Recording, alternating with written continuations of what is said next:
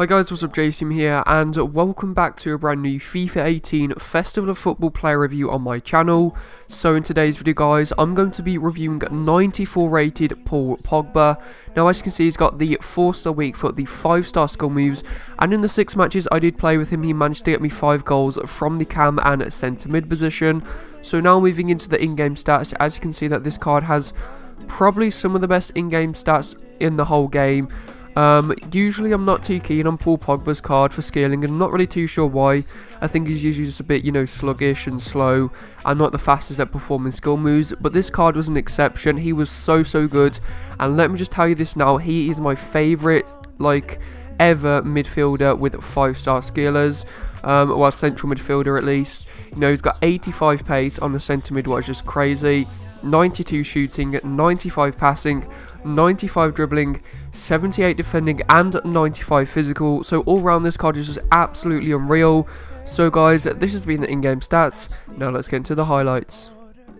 Open up your body. So now moving into the highlights for 94 rated Paul Pogba. The first pro I could find with him was his long shots. Now I don't actually score any long shots in this video, but when I did take some long shots from outside the box and further back, they were on target all the time, and they were very close to going in. It was either a good save from the keeper or off the post or the crossbar. So I would say his long shots are very good. I think I just need to play a few more matches with him if I want to score one. The next pro I could find this card was his dribbling. Now this is my favourite thing about Paul Pogba. His dribbling was so good. Usually his dribbling's good, but he has not the best agility, but with this card it's had a huge boost. He now has 80 for agility, what makes him feel a lot more agile, as you would expect. So when it comes down to scaling, this guy is so good, just because he keeps it touch tight to his feet, and his agility is also very good. And along with that, this guy's strength is absolutely insane. Just like Ronaldo yesterday, this guy's strength is unreal. He's so hard to dispossess, and the majority of players won't be able to dispossess him off the ball just because of how strong he is, and his whole presence and physique of his card. So that's another pro I liked about this card. So the key stat about this card is his 99 shot power. As I've already mentioned, this guy's long shots are absolutely insane. So when it comes down to long shots, he has absolutely no problem. He has the high medium work rates, what in my opinion is pretty good for a midfielder, and probably the perfect work rates for an attacking midfielder. So that is very good. He has the 5-star skill moves, as you already know just from looking at the screen and looking at these clips, and he has a 4-star weak foot. Now I didn't really get to test out the weak foot too much, so I'm not sure if it's good or bad, but it is a 4-star weak foot, so you would expect it to be half decent.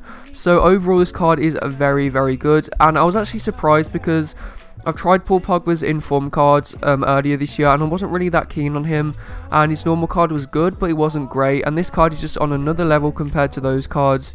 It's probably because it is so much higher rated, just because I think he got this card for being in part of the French team that won the World Cup. So it did get a very big upgrade. So as you can see in the next chance there, we're doing a nice rainbow flick over the defender. The keeper's coming out trying to Superman punch it, and then we managed to volley it into the corner past the keeper. Then after that, go for a 2-Zani around the world, 2 flick up, a go for the volley, and then again the keeper comfortably saves it. And inside the box, this guy is also very good at finishing. So guys, this has been the highlights. Now let's get into the overview. I ain't had enough of you yet, I can't explain it. Californication. So moving into the overview for 94 rated Festival of Football Paul Pogba. On the enjoyment scale, I'm going to give him a 9.5 out of 10. A very fun card, and one of the funnest cards I've used in the past few months of FIFA. The game is completely dead right now, and the demo comes out in I think 3 days for FIFA 19, or maybe 2 days. So I'm very excited about that. Competitiveness wise, I'm also going to give him a 9.5 out of 10. All round, just looking at this card, it just looks absolutely insane, and you can't really fault him anywhere. Just all round a very good card. Scaling again, I was absolutely just impressed with this card. Usually, as I've already said, Paul Pogba isn't the best for scaling, just because of his low agility and he feels a bit sluggish, but this card, as I've already said, was an exception. He was very good at dribbling, very good at scaling, and especially because of that dribbling and agility and strength, you have yourself an absolutely insane player.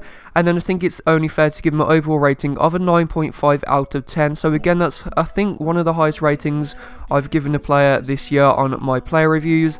But anyway guys, I will have one more player review out tomorrow around Festival of Football Neymar, then I will start to move on to the FIFA 19 content. So guys, if you enjoyed this video and want to see more FIFA 18 player reviews on my channel, don't forget to leave a like on the video and subscribe. Thanks for watching and see you next time. Found her underneath the bluest skies. I found her